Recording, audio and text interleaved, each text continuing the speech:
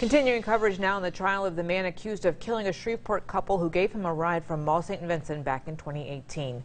Police Sergeant Angie Willhite testified today in the trial of 37-year-old Dwayne Watkins, who's charged with the first-degree murder of Heather and Kelly Joes. Using surveillance video from a kiosk at the mall, Willhite detailed the last moments of the couple who were at the mall with their son and their daughter. Watkins was seen in the video walking back and forth and in circles near where the Joses were shopping.